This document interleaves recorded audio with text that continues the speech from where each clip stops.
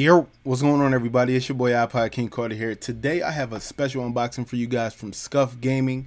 Now, I know a lot of people have been watching my live streams lately, and there's this one distinctive thing that you always hear in my live streams, and that is this Scuf controller. Let me tell you what I'm talking about. Yeah, that's me pressing R2 right there.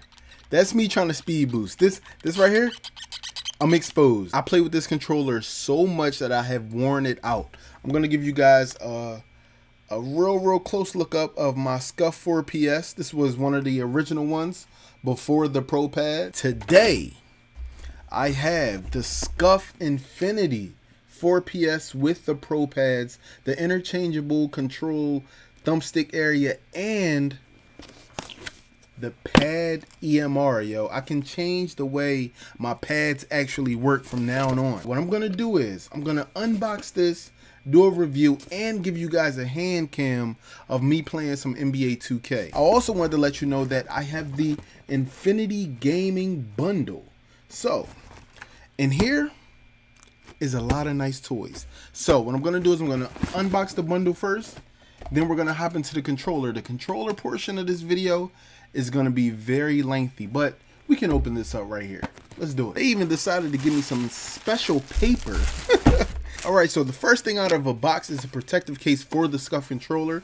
You guys will see on the back that the L2 and R2 is extended. Now, I wonder what that's all about. We'll check that out in a second. The next thing we have out of the box is an Infinity Ring lock kit. You guys will see that this right here is the Infinity lock. I'll take that on in a moment and show you. And these are the parts that go around the thumbstick. Now, let's check this out. We have some Infinity Scuf Precision thumbsticks. Now, they actually gave me each of all of their thumbsticks. They gave me regular concave. They gave me the long concave. They gave me the regular domed and the long domed. Now, me personally, I'm a concave fan because I will admit, in the Xbox 360 days, hey, I like the system. I like the party chat. I kind of like the controllers a little bit. So I've always been a fan of concave. Now, next, we have that good old gamer grip. Listen, if you one of them people that's with them sweaty palms, I'm telling you, gamer grip is for you, dog. Now, last but not least, out of the bundle box is a 10-foot micro USB cord. I'm definitely gonna need this. Like, I'm telling you now, my son always asking me, Dad, can you help me with this? Well, guess what? Now that we got this 10-foot cord, I could literally lean back, look at his TV, and help him from here without even getting up. I'm telling you right now. All right, guys, let's get into some Scufology right now, man. So we'll go ahead and take that off. Oh, they got the nice little symbol on the box. Pretty cool. Go ahead and spin that around for you guys. All right, the first thing you're gonna need is definitely the product guide. Look at them, always got their social medias on stuff, man, all the time. All right, so they have a little thank you card here. It says, I would like to personally thank you for your purchase. At Scuf, we pride ourselves on creating and designing the most innovative and cool looking equipment to help you improve your game. It says, please be sure to check out some of our new innovations and designs at ScufGaming.com. As a gesture of our appreciation for being a loyal customer, please use the code IKC to receive a 5% off on your next purchase. Oh, look at that. They gave me a little, so nice. Give me a little sticker, yeah. Okay, guys, straight out of the box, you have the Scuf Infinity 4PS. This thing is looking sick. I want to get closer. I don't know what I'm going to do. I don't know if I'm going to break anything, but let me give you guys a 180 look at it from the back. Look at that, man. Pro paddles with the grip right here. Look at this, man. It's military grade grip. Look at that. And look at these extenders for the R2 and L2. Can anybody say shooter? I'm a shooter, baby. I'm going to be using these things like crazy. Now, just for a little test, I'm going to see how long I can do this without breaking it. And it looks like it's holding up. I thought that these little extenders would have a problem with me spamming on them, but everything seems to be in order. But let me play with this controller a little bit. Pause. You know what I'm saying? But we gonna mess around with this a little bit, man. By the time the end of this video is over, I'm gonna fully mod this controller out without even leaving this seat. This little key right here is for me to manipulate the hair trigger system. Now, the hair trigger system is the R2 and L2. Now, I'm gonna show you guys that in a moment. You know, I'm gonna leave that bad boy right there. We also have, if you're not into the extended triggers, they have the regular triggers, and mine are red, so they gave me red. And right here we have the lock key that I told you guys I was going to show you about. This is to take off the thumbsticks and the thumbstick interchangeable joints. Now, the next thing that we have is the EMR. Now, this is the remapping for my paddles. It's just a little magnet joint that locks onto the back of your controller when you turn it on. And all the syncing instructions and everything like that are right here. ScufGaming does not accept any responsibility for damage caused by the improper handling of an EMR key. It says it right there. So if you're a noob, don't mess with it. If you order it a certain way and you're not into changing things and you don't know what you're doing, don't touch it. Then your mama ever tell you not to touch this, boy? First thing, R2 and L2 are clip-ons, okay? You can take them off here. Let me go ahead and pull them off. See that? The extendo is on. Now, before I put on another hair trigger, so basically what we have here is the sweet spot in between your controller.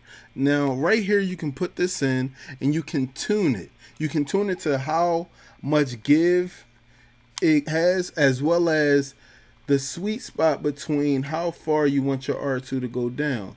Now look at that, I'm having problems finding the hole. So right here, right, you can turn your R2 a certain way. So right now, if I press it, the R2 doesn't go down that far. If I turn it again, you can take it out and press it fully down. And if I put it back in and turn it back, this is how it came standard. All right, it goes about halfway down. But what I am going to do is I'm going to put on the R2 and L2 short versions to show you guys what those look like when they're snapped on. So one is snapped on, one is not. The next thing I'm going to play with is the thumbsticks.